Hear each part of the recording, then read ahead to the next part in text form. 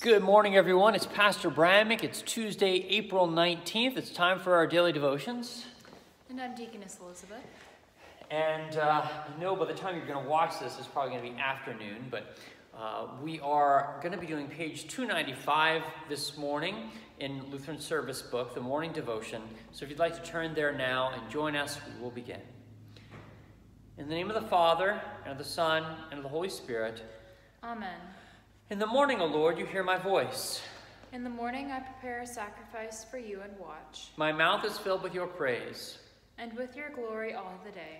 O Lord, open my lips. And my mouth will declare your praise. Glory be to the Father, and to the Son, and to the Holy Spirit, as it was in the beginning, is now, and will be forever. Amen.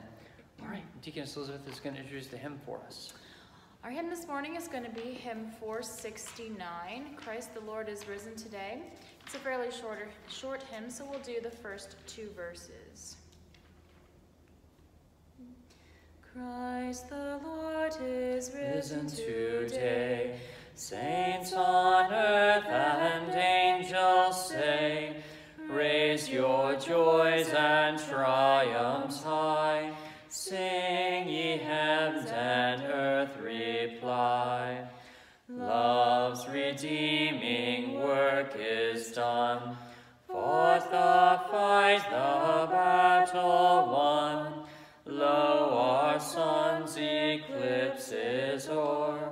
Lo, he sets in blood no more. All right.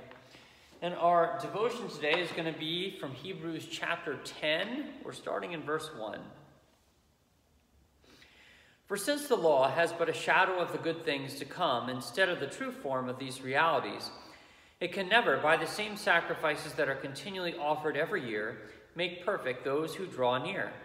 Otherwise, would they not have ceased to be offered, since the worshippers, having once been cleansed, would no longer have any consciousness of sins.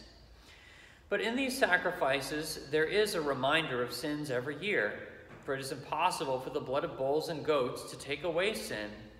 Consequently, when Christ came into the world, he said, sacrifices and offerings you have not desired, but a body you have prepared for me. In burnt offerings and sin offerings you have taken no pleasure. Then I said, behold, I have come to do your will, O God, as it is written of me in the scroll of the book. When he said above, you have neither desired nor taken pleasure in sacrifices and offerings and burnt offerings and sin offerings, these are offered according to the law, then he added, behold, I have come to do your will. He does away with the first in order to establish the second. And by that will we have been sanctified through the offering of the body of Jesus Christ once and for all. And every priest stands daily at his service, offering repeatedly the same sacrifices, which can never take away sins.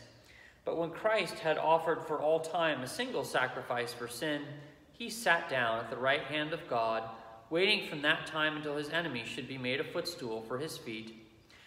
For by a single offering he has perfected for all time those who are being sanctified, and the Holy Spirit also bears witness to us, for after saying, this is the covenant that I will make with them, after those days, declares the Lord, I will put my law on their hearts and write them on their minds. Then he adds, I will remember their sins and their lawless deeds no more. Where there is forgiveness of these, there is no longer any offering for sin. All right, so this is our text for today, and it kind of follows with what I was saying yesterday, that the new covenant that we have in Jesus supersedes the old covenant. That the old covenant was the covenant that called for the Jewish people to make sacrifices in the temple, which was the house of God, of animals, blood of goats and bulls and lambs and things like that. But these offerings could never truly take away sin. They were only temporary in the atonement that they offered. They needed to be done repeatedly. One of the points that the writer of the Hebrews makes today in explaining all this is that he talks about the priest is daily standing, doing his service of offering these sacrifices. And the reason the priest is standing is because he never gets any rest, because he's always receiving new animals from the people who are bringing these sacrifices to the temple, and the priest never could take a break. But when his work is complete, he sits down at the right hand of the Father, showing that his work is now completed and that there is no more sacrifice that is necessary.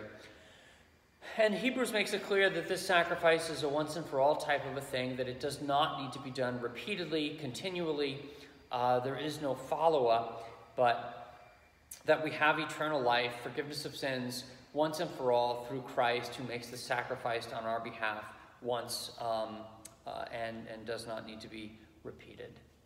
So, let's continue as we pray together the words of the Lord's Prayer.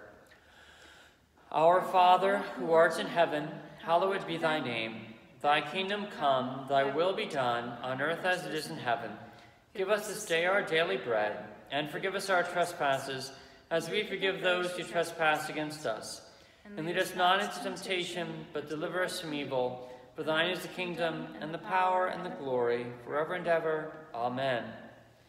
Almighty God, merciful Father, who created and completed all things, on this day when the work of our calling begins anew, we implore you to create its beginning, direct its continuance, and bless its end, that our doings may be preserved from sin, our life sanctified, and our work this day be well-pleasing to you. Through Jesus Christ our Lord. Amen. I thank you, my heavenly Father, through Jesus Christ, your dear Son, that you have kept me this night from all harm and danger. And I pray that you would keep me this day also from sin and every evil, that all my doings in life may please you. For into your hands I commend myself, my body and soul, and all things. Let your holy angel be with me, that the evil foe may have no power over me. Amen. Let us bless the Lord. Thanks be to God. All right. Well, Elizabeth, what announcements do you have for us today? All right, well, this week we have just a few things going on. Tomorrow is Wednesday, so we will be having youth night at a normal time and the normal length of youth night as well, from 6 to 7:30. We will also be painting a brick in the youth room, so make sure you're there for that, as we do that once a year, and you get to kind of make your mark in the youth room. So be sure you're here for that, and then choir practice is at 7:30 tomorrow evening as well. This Thursday, we are starting Grief Share back up in Nice Hall. That's at 7 p.m. So if that is something that you would like to be a part of, you may contact Mrs. Mary Visaggio, as she's leading that. One other announcement for later this week. On Sunday, we will be having a very brief VBS meeting after the service, so please be sure to stick around for that so we can get an idea of how many volunteers we're looking for, and just to kind of go over the theme for this year as well.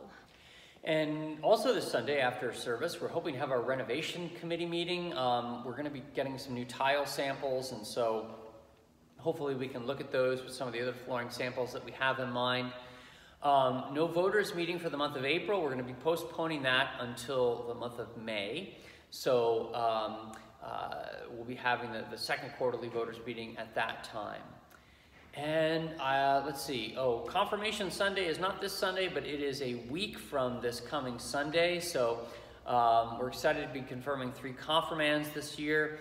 And just please keep them in your prayers as we move closer to the big date. And then watch as we send out the email newsletter tomorrow. We're going to have a thermometer graph in there to see how our Joy campaign is doing. So you'll be able to get an idea of where we are in terms of meeting our goals. I did make some announcements this past Sunday, and I'll talk more about those in the email newsletter. So thank you for watching. God bless the rest of your Tuesday, and we'll look forward to seeing you back again tomorrow for Daily Devotions.